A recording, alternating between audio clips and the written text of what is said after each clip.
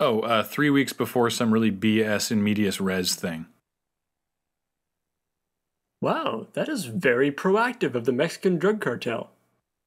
Stand back, everyone. I'm calling a meeting.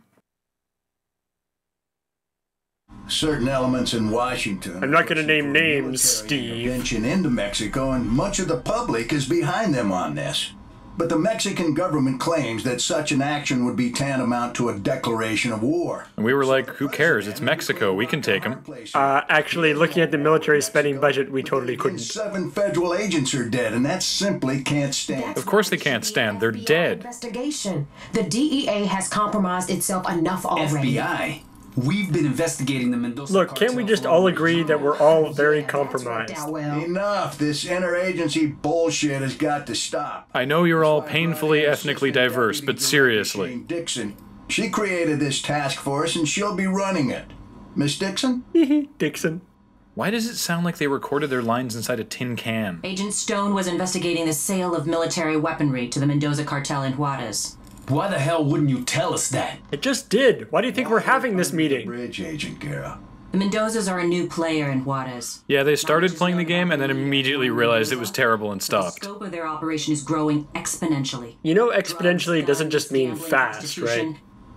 We've never seen a new cartel grab power so quickly. Frankly, we're impressed. We've got the cake and we need everybody to sign this card. Of our federal law enforcement agency. That bombing was no accident. Of course it wasn't an accident. Who was arguing that it was an And accident? that's why neither the DEA nor the FBI are running this operation.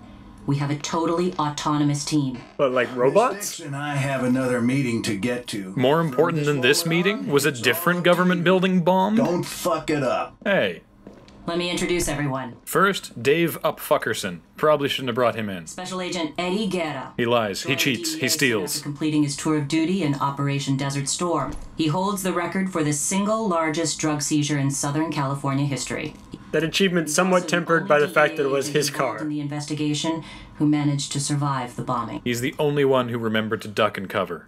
FBI Special Agent Kimberly Evans. Present. The youngest agent ever to win the FBI Medal for Meritorious Achievement.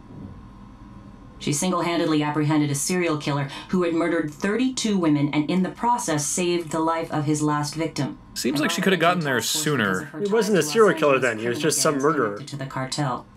So you're in charge overall, but who's in charge on the street? McGruff, the crime dog. Benjamin McCall.